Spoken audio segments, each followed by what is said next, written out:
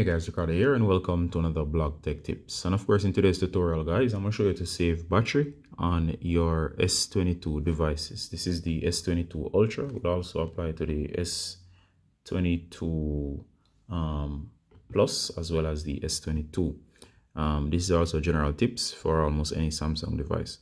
If you want to save battery, one of the coolest things that you can do is follow these tips. All right, so let's get straight into it. Now, the first thing you want to do, guys, if you want to save battery, is do note that these screens, they are able to produce almost perfect blocks.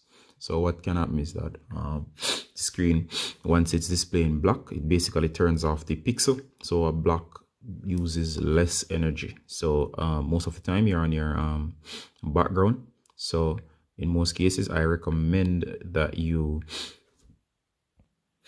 in order to save on battery, that you go ahead and get a dark wallpaper. The blacker the better. So if you can get a totally pitch black, which is true black wallpaper, go ahead and do that. Now let me show you what I mean. Now between this text right here, between these icons, this will be black. Be careful that it's not gray.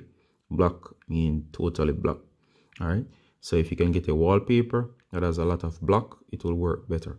This is not a perfect example, but you can see that it's mainly black. So this wallpaper would allow the device, once it's set, to consume less energy. Once it consumes less energy, you'll find that it will save on battery life. So that's the first tip, to save on battery life on your device. Next, and this of course is an easy one. Go into your toggle area here. Most times you have a lot of stuff turned on that's not being used. For example, location services. If there's not a real reason for you to be using location services, turn it off. In that way, this radio will be off and it will consume less energy. Same for Bluetooth especially. It doesn't need to be on except when you're going to use Bluetooth. Wi-Fi, if you're not connected to a Wi-Fi network or using the internet, go ahead and turn that off until you need it. Same for mobile data, keep it off until it's needed, unless there's a true reason to have it. When you keep these off and use them as necessary, you'll find that it will save a lot on battery. In case of mobile data, if you really need to get your updates and your pings, you can keep that on. But I'm just saying the main culprits that to keep off would be Bluetooth and location if they're not being used. Also, you can look through and turn off any other unnecessary stuff that's not being used. For example, another thing that can save battery that will go with the wallpaper tip is to keep your device in dark mode. Now mine is in dark mode. What you can do is keep dark mode on permanently. So of course, if I turn this off, that's dark mode, light mode. You can go to details. What you can do is you can either set it to a schedule or of course continually keep your device in dark mode. You can customize the schedule and keep it on, or simply turn off the mode and keep it in being perpetually on. So dark mode will make the menus dark so you can see the background, and even the day, if you do that, it will save a lot on power by making the menus dark. So keep your device in dark mode really is another cool tip to save on power.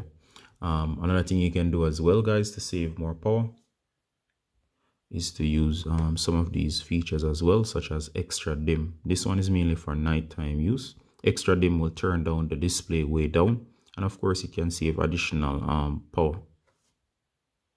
Another thing you can do, guys, is find power saving mode. As you can see here, power saving mode is a feature that will squeeze that much more power out of your device. It will throttle the CPU speed. It will reduce the device functionality. You might lose some performance, but of course you'll find that it will save power.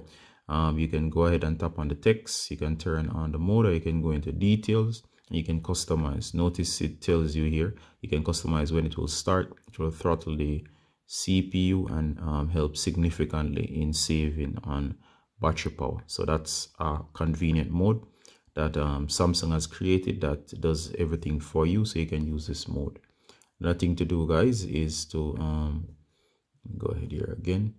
To save on power is to go here and find the brightness slider. By default, it's set to automatically adapt. However, if you find that you're working mainly inside and you do not need adaptive brightness, meaning you're transitioning between outside and inside, what you can do to save on power again is to turn off the adaptive feature and set the brightness to a lower setting, meaning you'd keep it at a very low settings, meaning anything below the at least quarter. So half is very high, so keep it below the quartile here, meaning you keep it to the lower side of the spectrum. This would be very good. If you can keep it right here without having to adjust, the screen will consume less energy, and of course this will save significantly on power.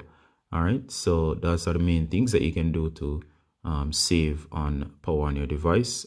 Some of the things are very intuitive, such as if you have a lot of games, control your gaming until you're around an outlet. Games do consume a lot of power, and of course they burn up or eat up your battery life. So know what consumes more power, such as gaming.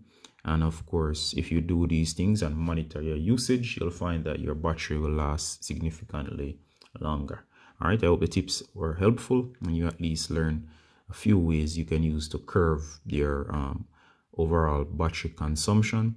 And of course, over time, if you do these things, you'll find that your battery life will last way longer than normal. All right, guys, so I'm going to end this tutorial here. As always, guys, Ricardo from Block Tech Tips, saying bye until next time. Bye.